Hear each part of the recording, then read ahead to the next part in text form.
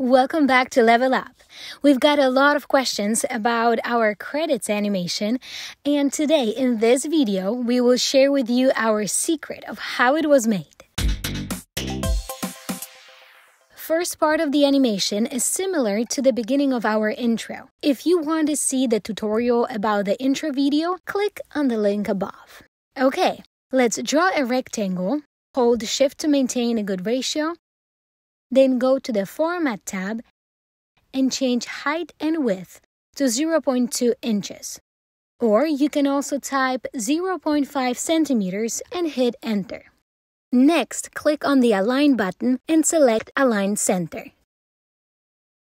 Hold Ctrl and Shift together, click and drag to create a copy and make sure it's perfectly aligned to the left side of the original square. I'm going to stretch it now so it goes a little bit outside of the slide area and change the color to match the background. I'm going to use the eyedropper. In the Format tab, change the height of it to 4.72 inches or 12 centimeters. Next, right-click on the shape and select Send to Back. Our first slide is ready. Now we're going to duplicate it, so right-click on the thumbnail and select Duplicate Slide. And do it one more time, so in total we're going to have 3 slides. Then go to the first slide, select the yellow square, hold Shift and move it outside of the slide area. Next, go to the third slide, select the yellow rectangle, go to the Format tab, and in the height box type 4.72 inches. Great! Now we have to create a text box. So click and drag and type any text that you want. Then select it all and change the font to more bold one. And also I'm going to increase the font size to 70. Now right-click on the text box and send it to back. Hold Shift and move it to the left side so it will be outside of our slide area. Click on slide number 3 and press Ctrl-D twice to duplicate the slide 2 times. Now go to slide number 4, select the text box, hold Shift and move it to the right. Then select the yellow and the dark rectangle, hold Shift and move it a little bit to the left to uncover the text. I will adjust it a little bit to make sure that the text is visible and also well aligned on the slide. On slide number 5, we have to create the text boxes that will come out from that yellow bar. I will type in the first one =, lorem, and 2 in parentheses. Let's remove the last enter and adjust it. I'll also make sure it's middle aligned with the yellow rectangle. This text, I want to be right aligned, so change it here, or you can also press Ctrl-R. Then hold Shift and Ctrl and click and drag to create a copy of it on the right side of the yellow bar. And then left align this text by pressing Ctrl-L. Just to make it easy to realize which text is which, I would change the color of it to blue. Now let's open Selection Pane by going to Select and Selection Pane and change the name of those boxes.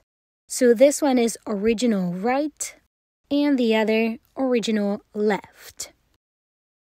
And now it's time for a big reveal. In order to have both text boxes come from this bar at the same time, we need to use kind of a masking effect. That's why instead of using a text boxes, we would have to change them into images. To do that, select the text box, copy it, Ctrl-C, and right-click and paste as an image. Let's move it to the side and align it a little bit more. And then repeat the same steps with the blue text. Ctrl-C and paste as an image. Okay, looks good. No worries, we'll align it later. I do want to keep original text boxes in case there is any change to the text. So instead of deleting them, I would just hide them in our selection pane. Leave the pictures visible and hide the original text boxes. Now let's align our images. Select both images and the yellow bar, go to Arrange, Align, and Align Middle. Then deselect the yellow bar, group images by pressing Ctrl G, go to Arrange, Align, and Align Center. Now press Ctrl Shift G to ungroup. Select the white text, go to the Format tab, and click on Crop button. Then adjust the right side of the cropped area to snap to the side of the yellow bar. Make sure clicking on this black bar instead of the dot. We have to do the same with the blue text, but to make it faster, simply right-click on the picture and select Crop. Then click and drag the left side of the crop area to snap to the side of the yellow bar. Let's close this and duplicate the slide. Then go to slide number 5, right-click on the image and select Crop. Now the fun part will happen. Hold Shift and click and drag the text till it disappears from the cropped window area. Then right-click on the blue text and select Crop. Hold Shift and click and drag it to the left till it snaps to this yellow bar. Now it looks like both text boxes are invisible. Next step, select slide number 5, copy it, Ctrl C, and paste it at the end of the file. So that was the whole trick to get the text or other objects appear from this bar. Isn't it cool? You can use it also for any other objects. Right now we're working on a video to show you other creative ways of how you can use this trick. But we are not done yet. We still have to make the ending of the animation and of course apply Morph. So now go to slide number 2, copy and paste it at the end of the file. Then select both the big dark rectangle and the yellow square. Go to Arrange, Align, and Bottom Align. Then duplicate the slide and hold Shift, click and drag this square to the outside of the slide. Now it's time to apply Morph. Click on any slide on the left panel, press Ctrl A to select all, go to Transitions tab and click on Morph. It's moving really slow, so let's adjust the duration to 0.4 and check the box to advance slide after 0 seconds. One more adjustment. Click on slide number 4, then hold Ctrl key and click on slide number 6.